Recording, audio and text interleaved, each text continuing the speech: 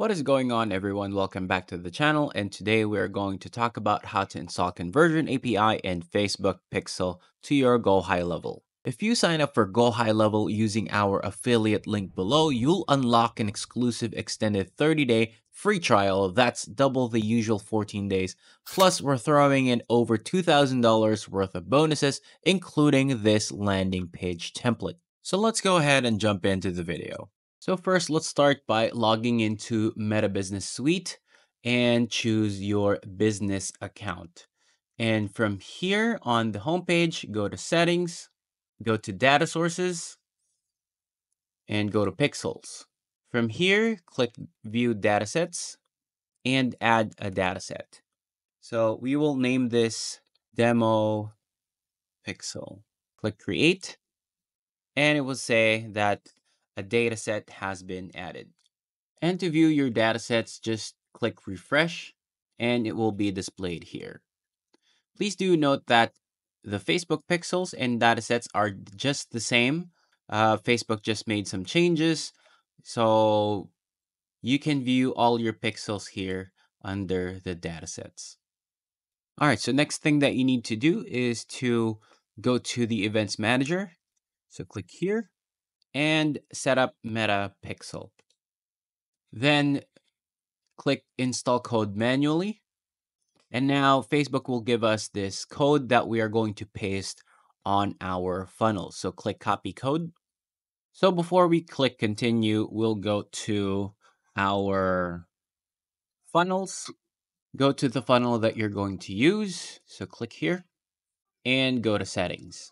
So under the settings, search for the head tracking code and paste the pixel code that you just copied. So paste and click save. All right, so the next thing that we're going to do is to test the pixel if it's working. And to do that, you have to make sure you install this Google Chrome extension called MetaPixel Helper.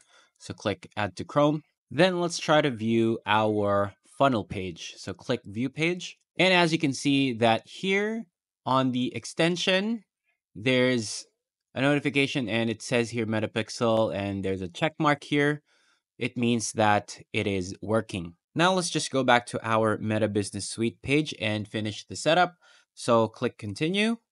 And then, of course, turn on Automatic Advanced Matching. Let's keep everything on. Click Continue. And then go to Pixel Overview. All right, now that everything is set up, we are now going to set up our Conversion API. All right, so the next thing that we're going to do is to go to Settings. And we will copy the dataset ID and the access token right here. So the next step for us to do is to go back to GoHighLevel and click Settings and go to Custom Values and click Add Folder. And on this folder, we will name it. So we will name this Facebook Pixel and click Create. But of course, you can always name your folder something else if that would make your life easier. All right, so now that we have our folder right here, we are now going to paste the values from Facebook Meta Business Suite. All right, so let's go back to Meta Business Suite and copy the dataset ID. And then let's go to GoHighLevel and add a new custom value. Let's name this dataset ID, and paste the value, select the folder, and click Create. Then let's go back to Facebook again and click Generate Access Token, then copy the code. Let's go back to GoHighLevel and paste the value as well. Let's name this access token, paste the code, and select the folder, and click Create.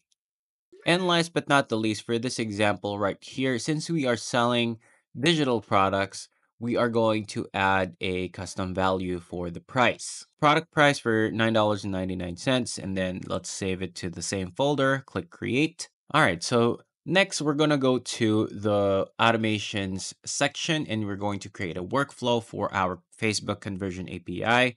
So first we're going to create a folder, and let's name this folder Facebook Conversion API. Click Create, and we're going to create a workflow. So create workflow and click Start from Scratch. All right, so let's start working on this workflow. So we're going to name this workflow based on the event that we're going to send to Facebook Conversion API. In this case, it's purchase because we are currently selling digital products on our funnels for this example, for this tutorial. Let's go ahead and add a new trigger. So here we're going to search for order form submission. Click here. And workflow trigger name is order form submission. Add filters. So select. So we want to choose a funnel or website because we're going to use our funnels. So click the funnel that we have. Add another filter. And then submission type. And we want to choose a sale because in our funnel, in our example funnel, we are going to collect payment to make a sale for our digital products. So click save trigger.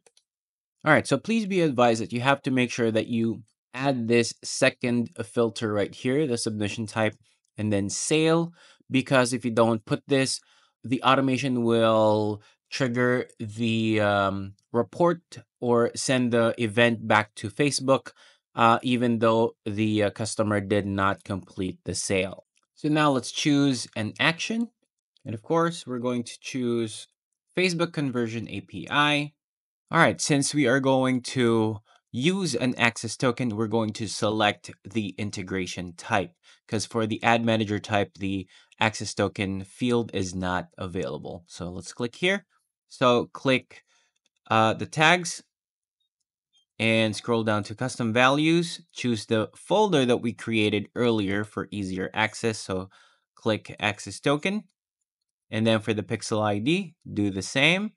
Go to custom values, click the folder, and click dataset ID because pixel ID and dataset are just the same. And then Facebook event name is, of course, purchase. Next, let's choose the value. So click custom values, do the same, and then product price. So again, under the custom values, you can definitely change the value. In this case, it was $9.99, but you can definitely change it anytime. And whenever you change it anytime, it does the same here on your automation workflow. And then click save action. Let's leave the test code blank. And finally, let's publish and save our workflow. Now that's done, let's go back and test our workflow. So we're going to go to our funnels and try a sample purchase. So you want to make sure that under the settings, the payment mode is under test mode. So click save and let's try out our funnel.